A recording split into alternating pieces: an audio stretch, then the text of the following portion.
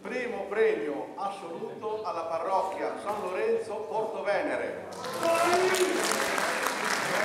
Primo premio assoluto del concorso Presepi, davvero un onore, una bella soddisfazione e il frutto di tanto lavoro. Com'è nata l'idea di fare questo presepe? L'idea è nata da noi, un gruppo di 20 anni che facciamo il presepe. Non c'è presente una nostra amica Emilia Baracco, poi la Deborah Calcanini, Franca Quagliolo, Vittorina Simoni e Marco Carpena, che è stato il pittore che ci ha dipinto il dietro della scenografia del presepe. L'idea è nata da questo orto che abbiamo su, come avete, non so se chi l'ha visto, vicino sotto al castello, che è un orto del frate. E questa idea ci è venuta visto che appunto il fondatore dei presepi è San Francesco, della famiglia, insomma, dei frati. Abbiamo detto perché non farlo in questo ambiente e farlo conoscere a tutto il mondo come ha fatto lui, insomma,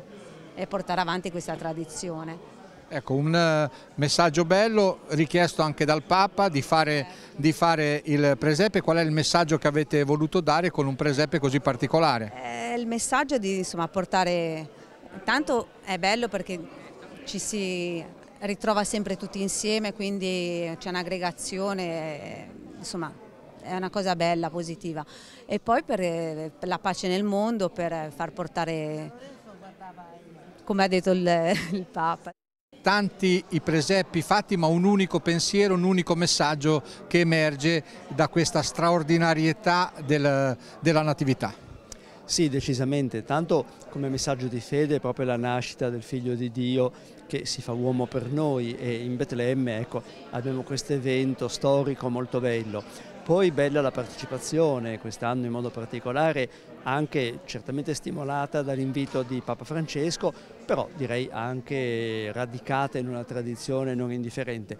E poi la bellezza del presepe, che è veramente, come dicevo prima della premiazione, un segno di unione. Ecco, lì non vi è discriminazione, non vi è lontananza, ognuno viene raccolto, può essere ricco, sapiente come i magi, può essere più, diciamo alla buona come i pastori o la gente del popolo.